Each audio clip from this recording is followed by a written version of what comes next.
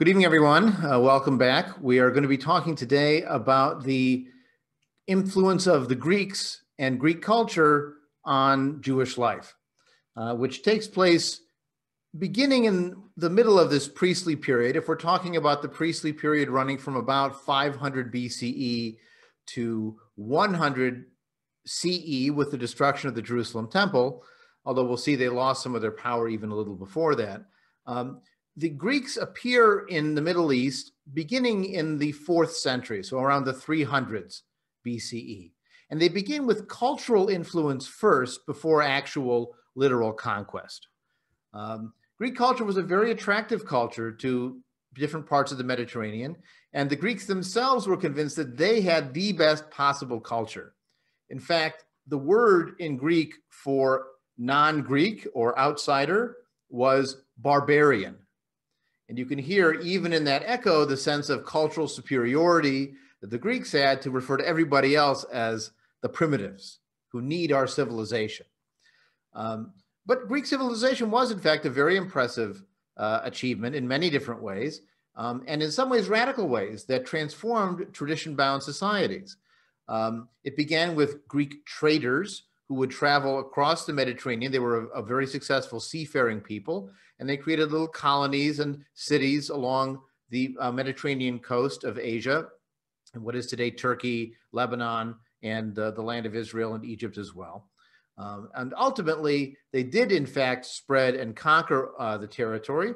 And so I'm going to share with you a couple of maps that demonstrate this, just to give you the geographical context here. So here we have a picture of Alexander's conquest. Alexander is the rare king who was a good king following a good king. Usually you have a good king and then a nebbish, a no good follower who was a son raised, pampered in the palace. It happens many, many times in human history. In this case, Philip of Macedon, who was Alexander's father, was in fact a good king. He gave his son a good education, including education with one of the preeminent philosophers of the day, Aristotle. And Alexander followed up on Philip's success by expanding his territory even more.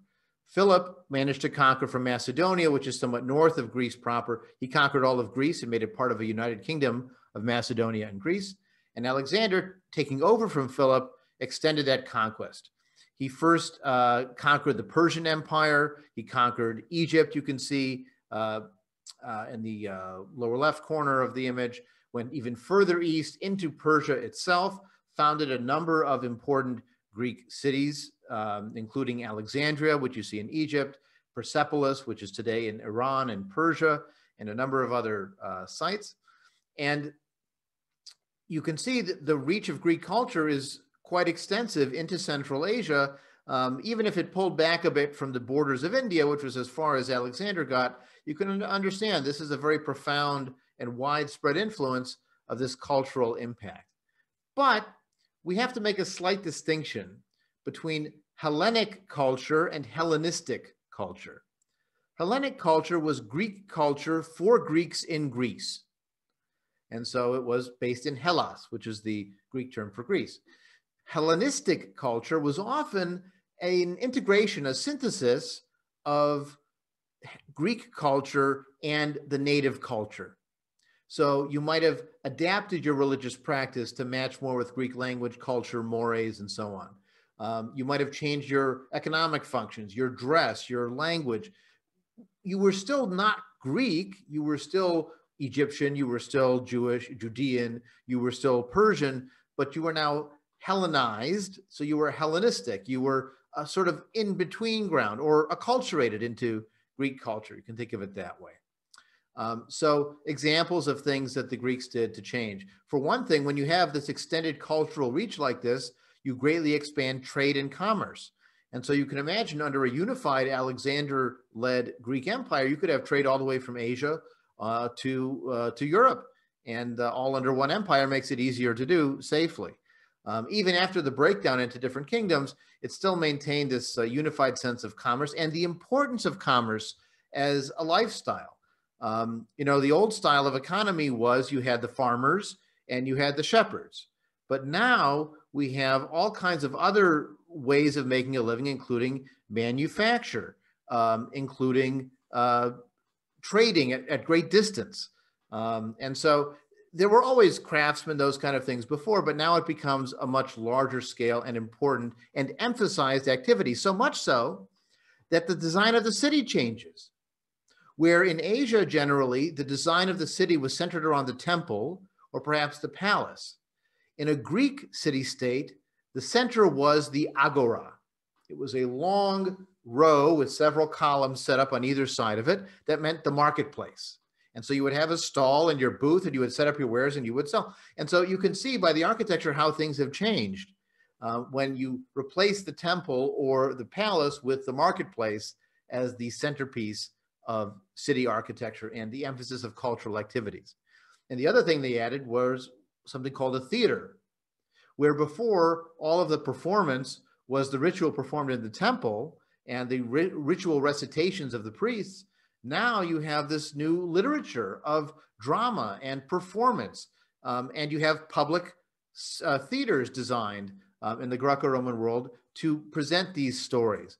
And often these stories that are presented are the stories of the gods. That's one of the definitions of mythology, is of the gods, the tales of the gods. So this becomes, of course, problematic if you're a Judean who's not supposed to talk about other gods, and yet the center of cultural activity in your Greek city-state is, in fact, these stories of the gods. Greek language is very attractive as well. If you're in this international trading world and you're experiencing this wonderfully creative literature out there, you might decide it's easier to learn Greek or to have your children learn Greek with Greek tutors so that they have the advantage you don't have of not knowing the language. You can think, by the way, of the emphasis a lot of Eastern European Jewish immigrants put on their children learning proper English when they came to the United States. In some cases, it was a loss. They didn't learn as much Yiddish as they should have to maintain that cultural connection. But the flip side was their parents achieved their goal of having their kids fluent in the dominant cultural and commercial language, which in New York was English, but in the ancient world, certainly in Alexandria, was Greek. In fact, the Jews were so successful in teaching their kids Greek that after a couple of generations, they weren't so good at Hebrew anymore. And they actually had to translate the Hebrew Bible into Greek, which we'll talk about in a little bit.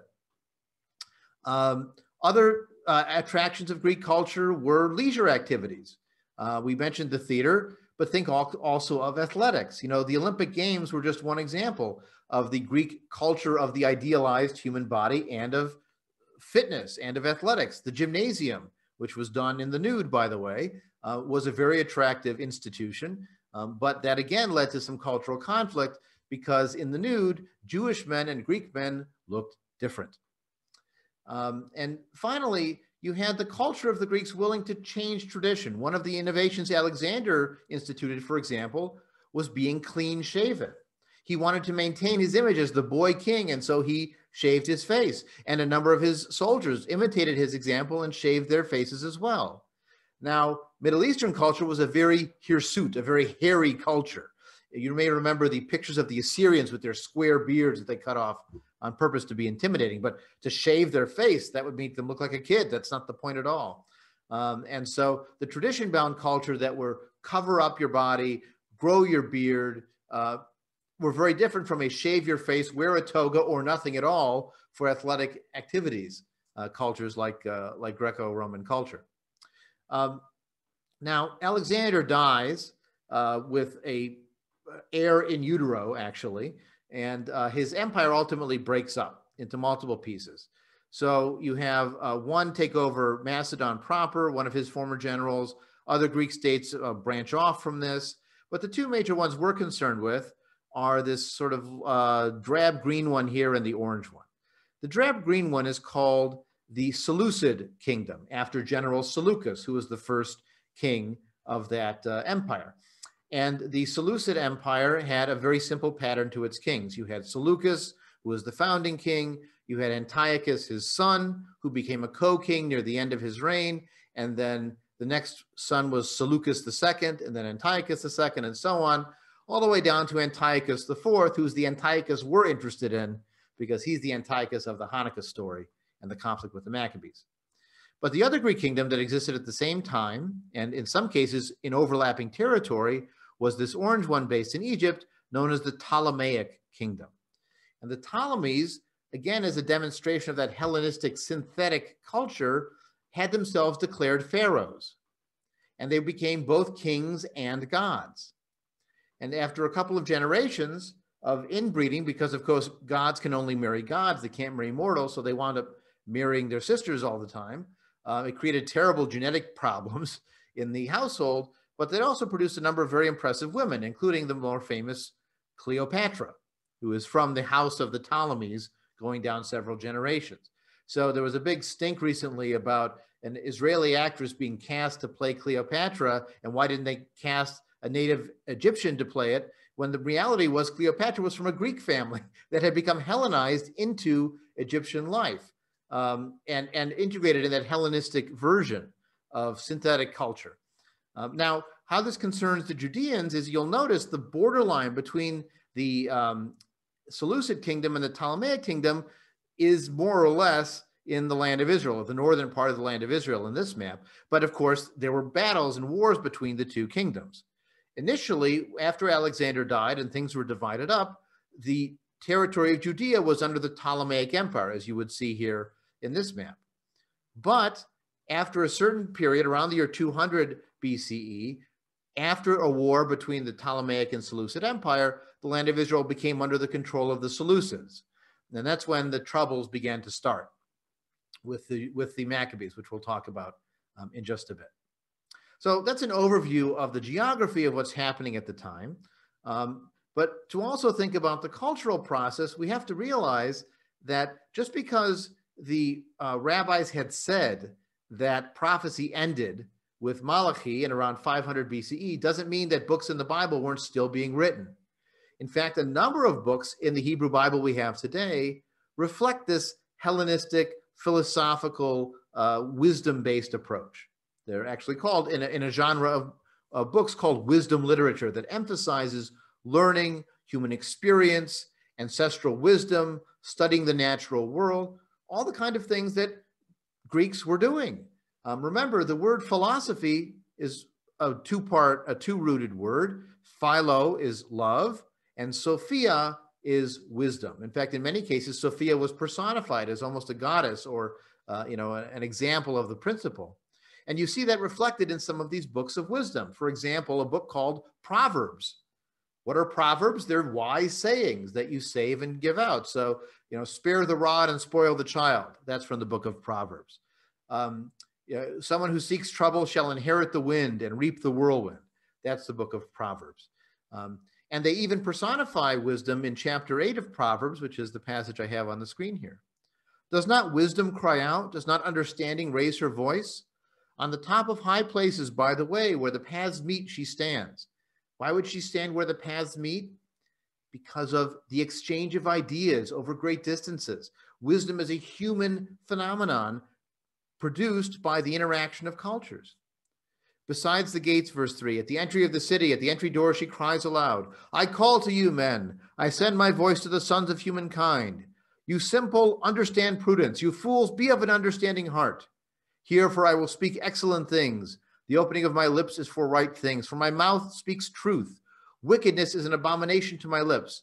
There's already a connection between the truth and goodness, and lies or falsehoods or fake news and wickedness. All the words of my mouth are in righteousness. There is nothing crooked or perverse in them. They are all plain to him who understands, right to those who find knowledge. Receive my instruction rather than silver, knowledge rather than choice gold, for wisdom is better than rubies. All the things that may be desired cannot be compared to it.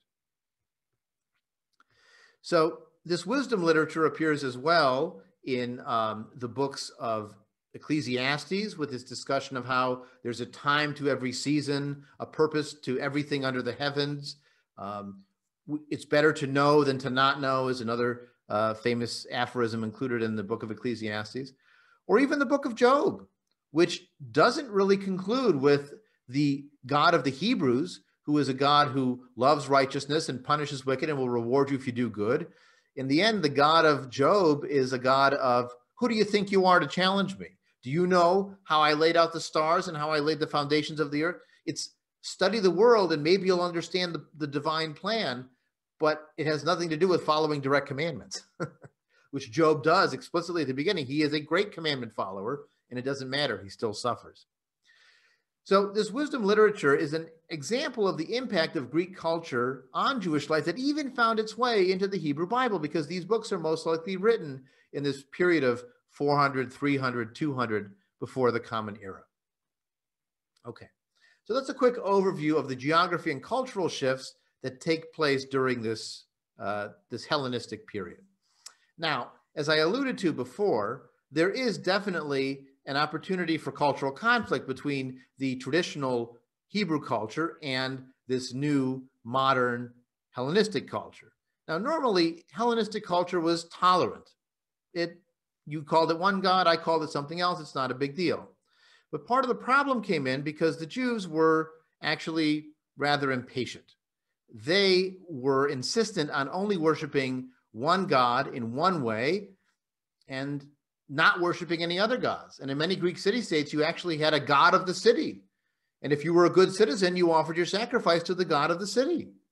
But if there was no god of the city that you could worship, or you refused to worship the god of the city because you were a Hebrew, well, then you were thought to be a bad citizen or potentially disloyal. They even called Jews atheists, by the way, not because they were, humanists 2,000 years ago, but they called Jews atheists because everyone else had a god that had a statue, and the Hebrews had no statue. So they must not believe in the gods.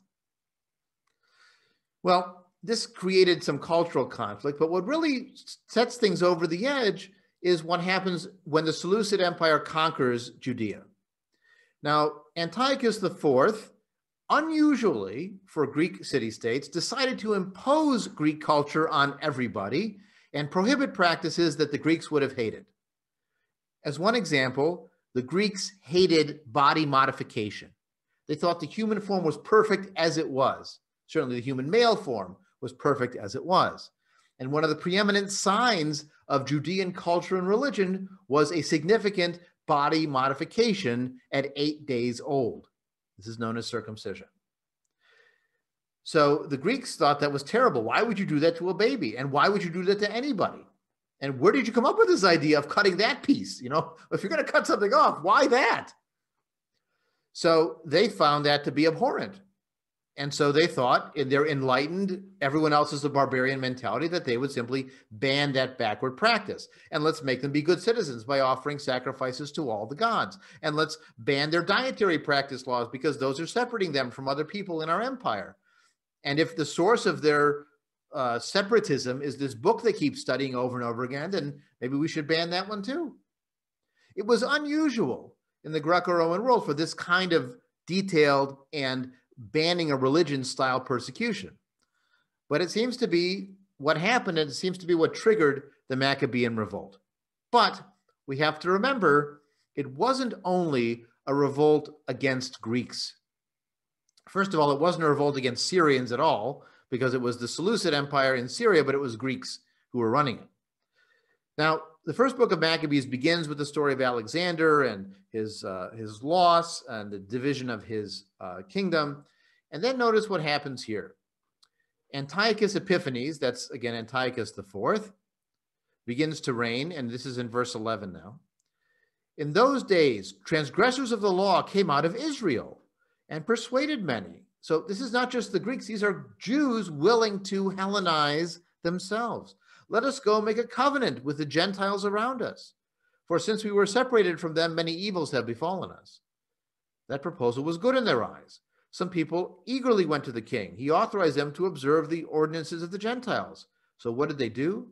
They built a gymnasium in Jerusalem, according to the laws of the Gentile, for naked sports.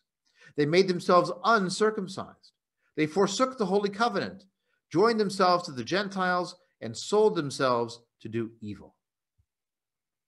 So they're breaking these commandments, these distinguishing, separating commandments, and becoming, if not one with the Gentiles, at least acculturated into Hellenistic culture. A kingdom was established in the site of Antiochus. He planned to reign over Egypt, to reign over many kingdoms. He entered with a great mighty chariots and tried to conquer Egypt. And this is again that back and forth wars that we thought about. And as part of his defeat of Egypt, he returns and went up against Israel with a great multitude. He entered presumptuously into the sanctuary. He took the golden altar, the lampstand for light, all its utensils. He took the table of the showbread, the cup for the drink offerings. He took the gold decoration from the front of the temple. He took away the hidden treasures. He made a great slaughter and spoke arrogantly. There was great mourning upon Israel. Even the beauty of the women changed. The land was moved for its inhabitants. All of Jacob was clothed in shame. Now, there was a comment earlier saying that those assimilationist Jews were us.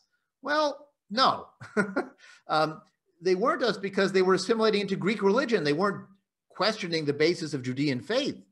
So maybe by behavior, they were looking like us, although at least pre-quarantine, when more people had shaved faces. That was a good example where we had acculturated by dress and by facial grooming. But they were interested in Hellenic religion. They weren't necessarily interested in pure secularization. We will see early echoes of us at the end of today's class, but that's a little bit later in this period. Now, after 2 full years, the king sent a chief collector of tribute, and he came to Jerusalem with a multitude. He fell upon the city suddenly, destroyed many people of Israel, took spoils of the city, led captive women and children. They fortified the city of David and became their citadel. So he actually set up a fortress there. And now these rebels set up a sinful nation, transgressors of the law, and strengthened themselves in it. It became a place to lie in wait against the sanctuary. They shed innocent blood on all sides and defiled the sanctuary itself. The inhabitants of Jerusalem fled because of them. The sanctuary was laid waste. Her feasts turned into mournings. And so here is the key part in verse 41. King Antiochus wrote to his whole kingdom that all should be one people and that each should forsake his own laws. No distinctiveness, no separatism. Let's all be one people with one religion and one cultural practice. Many of Israel consented to his worship, sacrificed to the idols, and profaned the Sabbath. Again, this is following the Hellenistic religion, not questioning religion entirely. The king sent letters by the hand of messengers of Jerusalem to follow laws strange to the land and forbid. So now this is not just encouraging change, it's forbidding whole burnt offerings and sacrifice and drink offerings in the sanctuary. They should intentionally profane the Sabbath and feast, pollute the sanctuary and those who are holy. They should build altars and temples and shrines for idols and sacrifice swine's flesh and unclean animals. Leave their sons uncircumcised, make their souls abominable with all manner of uncleanness and profanation, to forget the law and change all the ordinances, all the halachot, all the laws, all the commandments. Whoever doesn't do according to the word of the king, he shall die. According to all these words, he wrote to his whole kingdom, appointed overseers over all the people. From the people were gathered together to them many, everyone who had forsaken the law. They did evil things in the land. And on the 15th day of Kislev, in the 145th year, this is around in the 160s BCE, they built an abomination of desolation upon the altar. In the cities of Judah, they built altars. They burned incense. They tore the books of the law, which they found in pieces, and set them on fire. Again, this is not something that humanistic Jews do. Anyone who was found with a book of the covenant and consented to the law, the king's sentence delivered him to death. Thus they did in their might to Israel. On the 25th day of the month, they sacrificed upon the altar, the idol altar that was on top of the altar of burnt offering. They put to death women who had circumcised their children. They hung their babies around their necks in their houses, and those who had circumcised them. Many in Israel were fully resolved and confirmed not to eat unclean things. They chose to die, that they might not be defiled with the food and not profane the holy covenant, and they died. So this was real persecution. And we have confirmation of this from other sources and evidence as well, that this really did happen. I'll also point out, by the way, that you might have noticed the 25th day of the month. The 25th day of the month is actually when we celebrate Hanukkah now. So who set the date? It was actually the date of defilement. And as we'll see, it becomes the date of cleanliness, cleansing, and rededication. So now, in chapter 2, we have the beginning of the rebellion. Mattathias, son of John, son of Shimon, a priest of the sons of Yorib, he rose up, he lived at Modi'in. In verse 6, he saw the blasphemies committed in Judah and Jerusalem and said, woe is me, why was I born to see the destruction? He laments and laments. And so they put on sackcloth and mourn. And now in verse 15, the king's officers, enforcing the apostasy, came into the city of Modi'in to sacrifice. Many of Israel came to them. The king's officers spoke to Mattathias and said, you are a ruler, an honorable man. You come first and do the commandment of the king, as everyone else has done. Mattathias said in a loud voice, even if all the nations listen to him, still I and my sons and our kin will walk in the covenant of our fathers. We will not forsake the law. When he had finished speaking these words, a Jew came in the sight of all to sacrifice on the altar. Mattathias saw it, and so his zeal was kindled, his guts trembled. He vented his wrath and killed the Jew upon the altar. He killed that man. He then also killed the king's officers, who compelled the men to sacrifice. He pulled down the altar. He was zealous for the law, just like Pinchas had done to Zimri. This was a case in the Exodus story where a priest kills a man and his Midianite whore at once because they're having sex in the temple in the tent of meeting where Yahweh's presence dwells. And so he's praised. Pinchas is there and Mattathias is here for his zeal. But notice the first casualty of the Maccabean rebellion is a Jew who's willing to Hellenize. It's not only the outside power. And so Mattathias cried out in the city and called out for all to follow him. Initially, some of those who follow him are so pious, they won't fight on the Sabbath. And so they were killed. They all died. And so Mattathias heard about that and said, maybe we should be a little more flexible on the Sabbath day. If they attack us, we'll fight, but we won't start attacking on the Sabbath day. So now the Hasidians, the pious men, are gathered together. They mustered an army. They struck the sinners in their anger, so they're fighting the Jews too. And many of those assimilated Jews are flying to the Gentiles for safety. They forcibly circumcised the boys who were uncircumcised. They tore down the altars. They pursued the arrogant. They rescued the law out of the hands of the Gentiles and the hands of the kings. And so finally, after many travails, and the book of Maccabees describes many battles and wars that they fought, finally, they managed to conquer Jerusalem and tear down that old altar. Starting in verse 36 here. Judas and his kindred said, behold, our enemies are defeated. Let's go up to cleanse the holy place and rededicate it. They were gathered together. They went up to Mount Zion. They saw the sanctuary laid desolate, the altar profaned, the gates burned up, the shrubs growing in the court as on a forest, the priest's chambers torn down. And they tore their clothes, made lamentation, put ashes upon their head, fell on their faces to the ground, blew the solemn trumpets high to heaven. Now, Judas appointed blameless priests who were devoted to the law, not the corrupt priests who had been working in the temple all along. Those were gotten rid of. They cleansed the holy place and carried the defiled stones out to an unclean place. They deliberated what to do with the altar of burnt offerings, which had been profaned. This is an interesting question. What do you do with a holy altar that had been holy and now has had pig's flesh on it? Do you destroy it? But those were holy stones. Do you leave it? But it's been profaned. So a good plan came into their mind. They pull it down, lest it be a reproach to them, and they laid the stones of the temple hill in a convenient place until a prophet would come to give an answer concerning them. We'll wait for the God to tell us what to do with these defiled holy stones. And they took whole new stones according to the law that had never been carved with a metal instrument and built a new altar, the holy place. They consecrated the courts. They made new holy vessels, brought the lampstand and the temple into the table into the temple. They burned incense on the altar and lit the lamps upon the lampstand and gave light in the temple, put loaves on the table, hung up curtains, and finished all the work they had done. They rose up early in the morning on the 25th day of the 9th month and offered a sacrifice according to the law on the new altar of burnt offerings they had made. At the time and the day the Gentiles had profaned it, even then it was dedicated with harps, lutes, songs, and cymbals.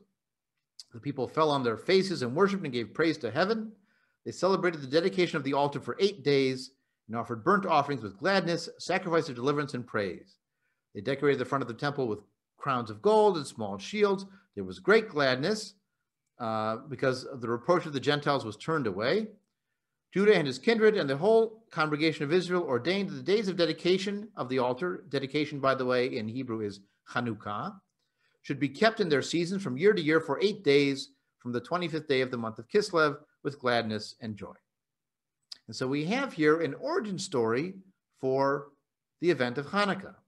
But, and I'll bring us back for a discussion for just a moment, what's weird about that version of the story? What was missing? The oil. Miracle. The miracle oil. It's a miracle. There's no miracle. Well, it disappeared. What happened there? There's no mention of a miracle. Also, I'll point out the first dedication festival was 8 days already. Right? They decreed it as an 8-day dedication festival, and then they decided to make it an annual event the next year and the next year. But you'd think the first year they planned 1 day, and whoa, it kept going. And then but there's no mention of a miracle at all in that story. And also, again, I'll point out that the Jews didn't set the date. It was the Greeks who set the date for the 25th of Kislev, and the Jews simply are trying to replace that date, like a counter-programming exercise. In fact, I had one teacher in graduate school who suggested that one of the major festivals under the Seleucid Empire was the celebration of the king's birthday. And so this could have been Antiochus's birthday, and we're still lighting candles, even if he's not around to blow them out anymore.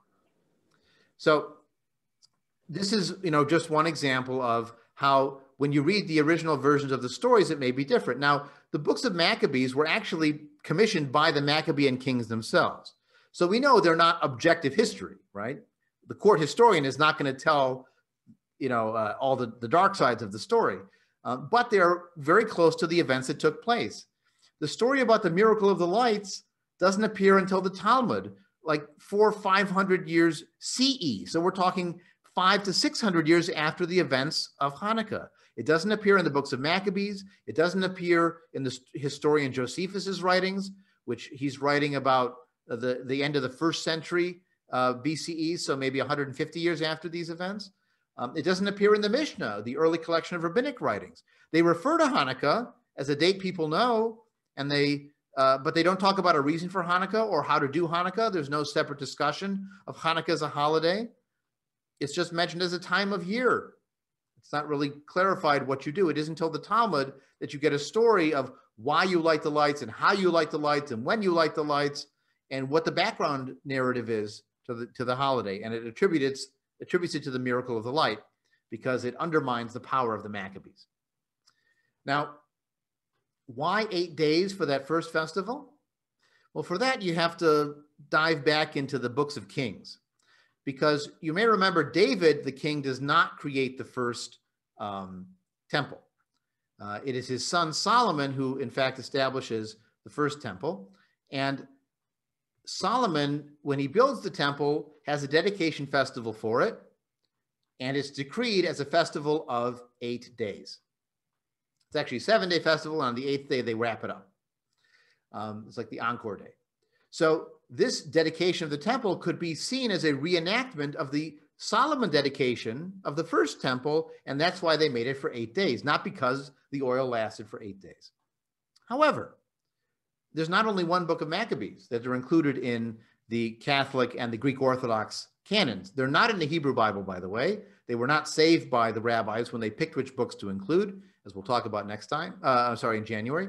But they were preserved by the Catholic Church and by the Greek Orthodox Church. And in the second book of Maccabees, we get a different rationale for why Hanukkah is 8 days long.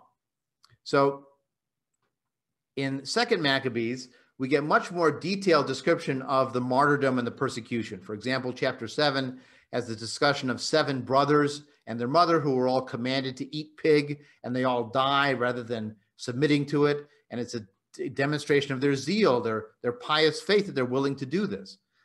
In fact, there's one speculation that the persecution under the Antiochus Empire was a trigger to Jews beginning to believe in an afterlife, because before then, the Torah was very explicit. It said, if you follow these laws, you will be successful and happy and live a long life. And when you're persecuted for your religion, it's the exact opposite. The ones who follow the law are suffering and dying, and the ones who break the law are living it up. So something had to give here, and perhaps the idea of an afterlife appears as a way to answer that question. In fact, the only book of the Hebrew Bible that reflects some belief in some kind of an afterlife is the book of Daniel, which is thought to have been written around the time of the Maccabean persecution, one of the last written books to make it into the Hebrew Bible, written in that 2nd century BCE. So again, an interesting trigger to theological development through historical experience. But in chapter 10, they give their own reason for why celebrate for 8 days. Here you have, again, they recover the temple, they pulled down the altars, they made another altar of sacrifice, they relit the lamps, they put out the showbread again, they asked for no more sins and not to be delivered to barbarous heathen. And again, in verse 5, on the same day the sanctuary was profaned by foreigners, on that very day the sanctuary was cleansed, the 25th of Kislev. They observed 8 days with gladness. Why? In the manner of the Feast of Tabernacles, Sukkot, remembering how not long before, during tabernacles, they were wandering in the mountains and in caves. Therefore, carrying the lulav, carrying wands wreathed with leaves and beautiful branches and palm fronds, they offered up hymns of thanksgiving to him who had successfully brought to pass the cleansing of his own place. They ordained with public statute and decree they should observe these days every year. So here we have another rationale for why 8 days, because it's a reenactment of Sukkot out of season. Now, which is the real reason? Again, you pick your book of Maccabees, you decide which way it is. There could have been even a pre-existing lights holiday at the end of the year that they preempted or co-opted. And it might have been 7 or 8 days even before there were Maccabees who then set their event at that time of year to make it that much more resonant and meaningful. So the Maccabees ultimately gained their freedom. They managed to defeat all of the Greek army sent against them. But they begin to make mistakes because, you know, that old line, power corrupts. Well, it happens to the Maccabees too. First off, we saw in the first book of Maccabees that they were a priestly family, but they weren't a high priestly family. Remember the line of Zadok and the claim of the clans of the high priest? The Maccabees were priests, they were Cohens, but they weren't Cohen Sedek. They weren't the high priest line. And yet once they conquered the city and rededicated the temple, they made themselves into high priests. And so some people began to be upset with them then. Then they made a bigger mistake because they saw what the Ptolemies got to do because they were religious officials and kings at the same time. Why couldn't they do the same thing? And so then the Maccabees began to style themselves not only as high priests, but also as kings. Now that's a big no-no because remember, the only rightful king that's allowed under Judean religion is from the line of King David, which is a totally different tribe. David was from the tribe of Judah, not the tribe of Levi, which is where the Cohens come from. So there's no way you could be a priest and high king and a king at the same point. Yet the Maccabees were claiming to be both high priests and kings. And that upset a great number of people. And ultimately what undid the Maccabees was the temptations of Hellenization, because that culture was seductive. And you can see it even in the names they gave their sons, because you begin with great Judean names like Mattatyahu, Mattathias, Yehudah, Judah, Shimon, Simeon. After a couple generations, you get Hyrcanos and Aristobulus and even Alexander. You know, a big sign of Hellenization there when you name your Maccabean kid Alexander. And so between their Hellenization, their affluence, their establishment of themselves as kings and high priests, ultimately the Maccabees engendered the same kind of pietist rebellion against them that they had fomented against the Greeks. In this case, it was resolved more peaceably because a particular sect that was opposed to the Maccabees and their elitism won out and was able to convince the priests to follow their practice. And so we'll talk about that in just a minute. Now, in terms of geography in this period, and I want to make sure we leave time for our discussion questions too, there are 3 major centers for Judean life. There's Babylonia, which we talked about of people who stayed there after the Babylonian exile. There was a new center that developed under the Ptolemaic period. Remember, Ptolemy and his empire based in Egypt was in charge of Judea for the first 100 years or so. This was a new city called Alexandria. And by its peak of population, Alexandria was 1/3 Greek, 1/3 native Egyptian, and 1/3 Judean, 1/3 Jewish. It was a very attractive place to be because if you had the choice of living in, you know, Bumpkinsville Hill Country, Judea, or New York City, Alexandria, Well, a lot of people chose to live in New York City, Alexandria. And that's where they began to teach their kids Greek, to learn Greek culture, to dress differently, to cut their hair in the Greek style, and so on. So much so that by around the year 200 BCE, they didn't even understand the Hebrew Bible they were hearing in their meeting houses anymore. By the way, the word for house of meeting in Hebrew is Beit Knesset, what we today call synagogue, right? Synagoga, synod is like a meeting, and gog is a place. So the synagogue was the house of meeting that they had developed to share the stories of the Torah that they were learning, but they didn't understand the Hebrew anymore, and so they began to translate this into Greek. Ultimately, it becomes a collection called the Septuagint, which is the basis for the Christian Old Testament. The books are in a slightly different order after the Torah, and they were all, of course, put into Greek from the original Hebrew, but it includes all the books you'll find in our modern Tanakh, modern Hebrew Bible, plus some other books like the Maccabees books, like the Book of Judith, and some other examples. You also have an openness to try to synthesize Jewish thought and philosophy. In fact, there's a Jewish philosopher who writes in Greek, whose name is Philo, again, from that word of philosophy, who tries to harmonize the revelations of the Torah with the ideas of Greek philosophy. And he presents Moses as a lawgiver, which is a wonderful trope in Greek literature. You know, you have Solon, the lawgiver of Athens, and other examples. So Moses is cast in the role of the Greco-Roman hero, of the philosophical lawgiver. And so he's not getting magic revelations a la, literal reading of the Torah, but if you read it allegorically, as Philo tries to interpret it, he is a lawgiver who has deep insight into the nature of the universe, a la wisdom literature, a la philosophy. But this doesn't always go well. That accusation of bad citizenship, of not being a good Alexandrian by not worshiping the city gods, becomes a problem. The native Egyptians are not thrilled to have the Judeans be there and be economically successful, and that becomes a problem. Ultimately, there are riots, even what we would call today pogroms, that take place in Alexandria and undermine the basis of Jewish life in the city by about the 2nd century of the Common Era. So it's good there for about 300 years, but it begins to go downhill over time. And then there's Judea itself, which for a period of time under the Maccabees, from about 160 BCE until about 60 BCE, when the Romans appear, does have an independent Judean kingdom. And that's one of the reasons, by the way, that the Zionist movement in the 19th and 20th century harkened back to the Maccabees as role models for them, because they were willing to fight for independence, and they achieved the last independent Judean kingdom for any appreciable period of time. And as one example of this, when they wanted to create a kind of Jewish athletic event, a kind of Jewish Olympics, they called it the Maccabee Games, the Maccabi Games. You may have heard of that before. Of course, the irony in the Maccabi Games is the Maccabees themselves would have hated a Jewish Olympics, right? That was one of the things that set them off. But, history has its wonderful ironies, for sure. So the last thing I wanted to touch on was, with the discomfort over the Maccabees, their establishment of themselves as kings and high priests, there were a number of people who began to decide, that rulership, that leadership is really problematic for us. And they developed into what the historian Josephus referred to as different sects, different sort of schools of philosophical thought or religious practice or trends in Judean life that all sacrificed at the temple or pointed to the temple as the center of their attention. But they also went their own separate ways in terms of ritual practice and even belief and scripture.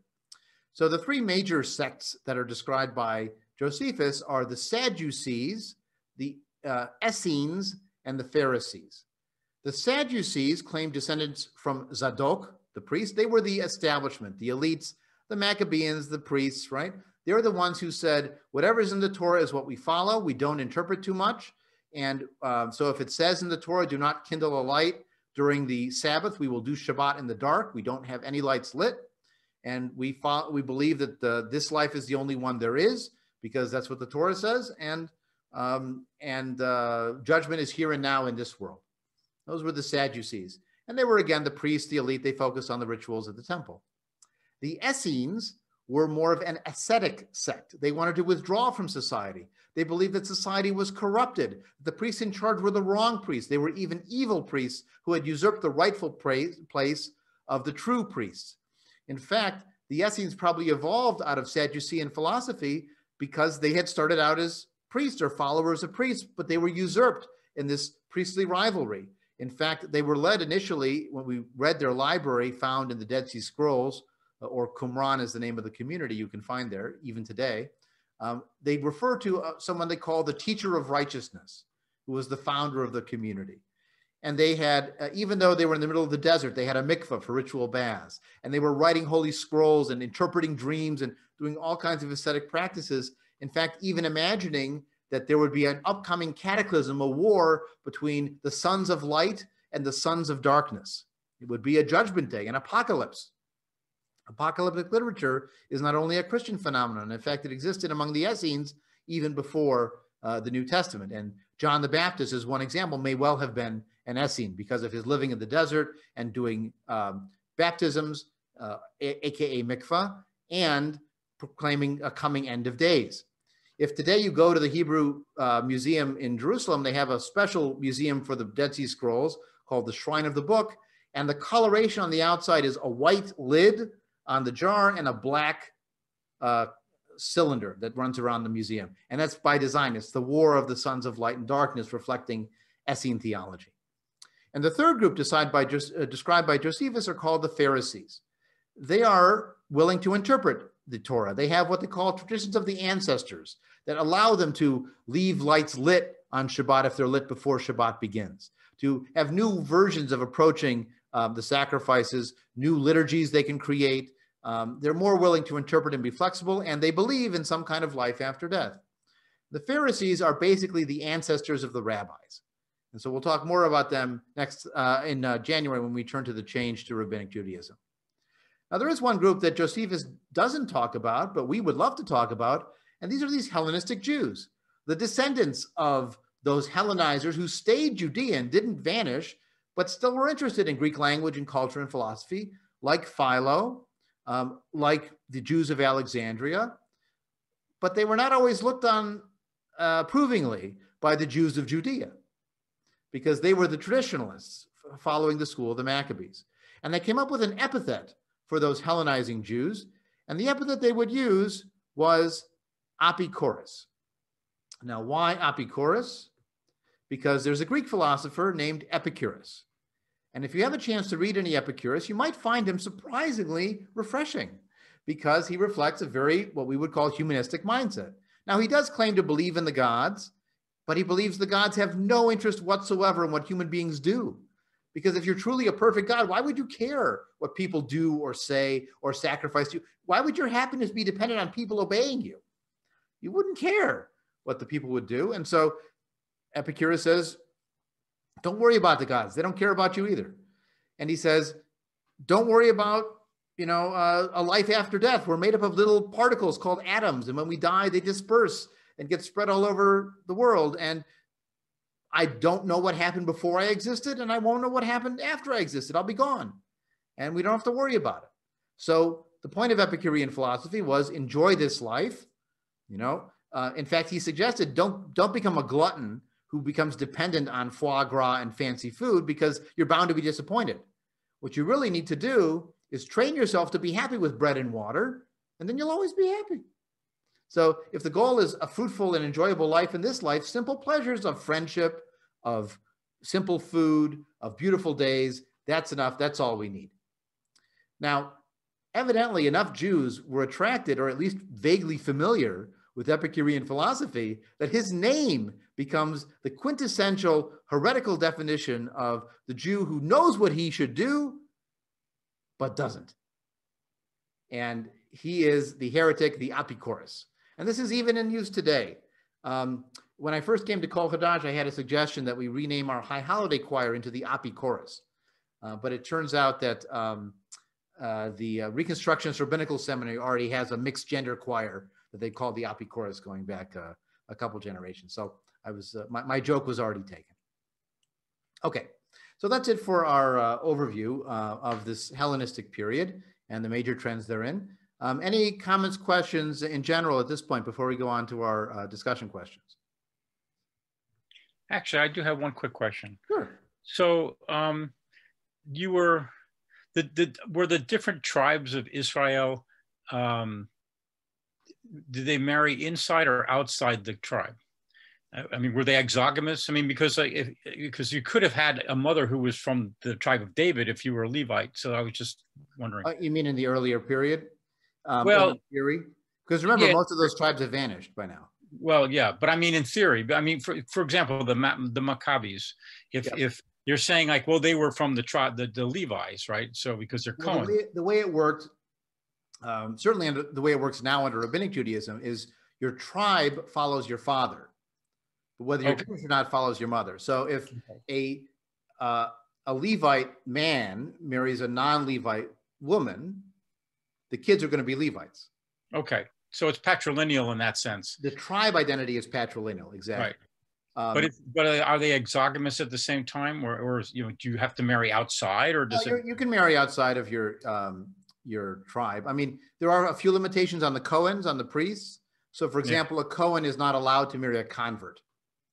Okay. Because the assumption is they were, sexually improper before anyway, so you can't trust them. I mean, it's disgusting, but that's part of the theology. So they can't marry divorced women, they can't marry a convert, but a Cohen could marry an Israelite of another tribe that was a woman. Again, women can have Cohen status via husband, but I think in some cases, a Cohen marrying outside the Cohen clan, their kids are not quite as high status as before. There's all kinds of subtleties to this kind of pedigree stuff.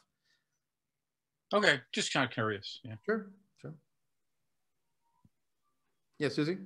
Yeah, so the Hellenized Jews became Epicurus.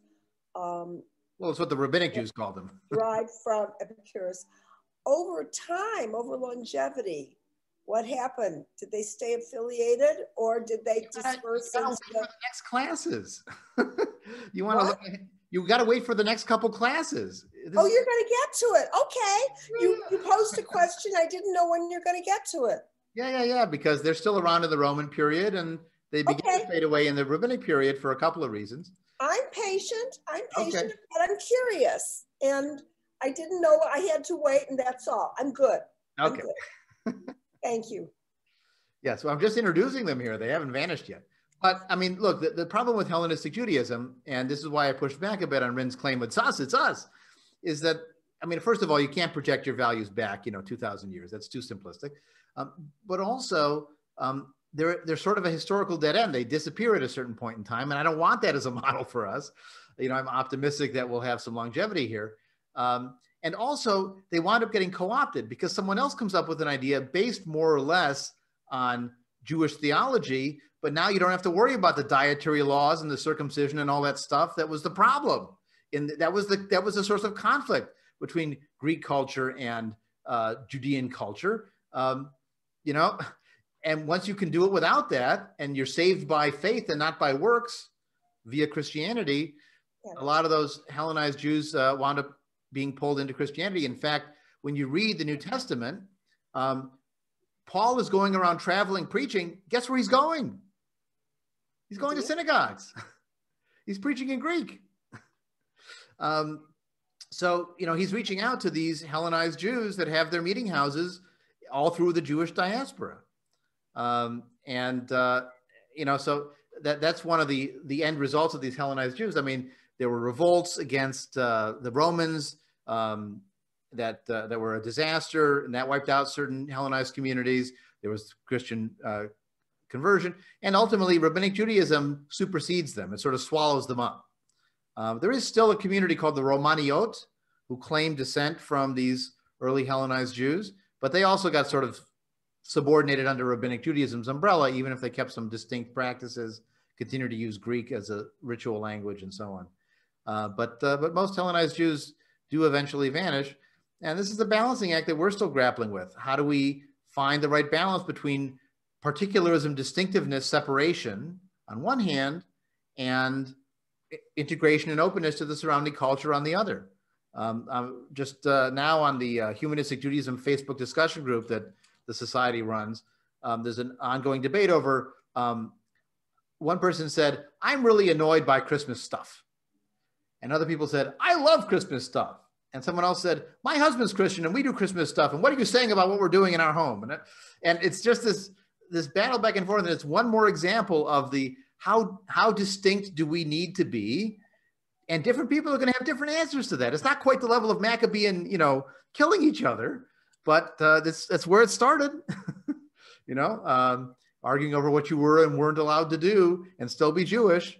That's an argument and a debate we're still having.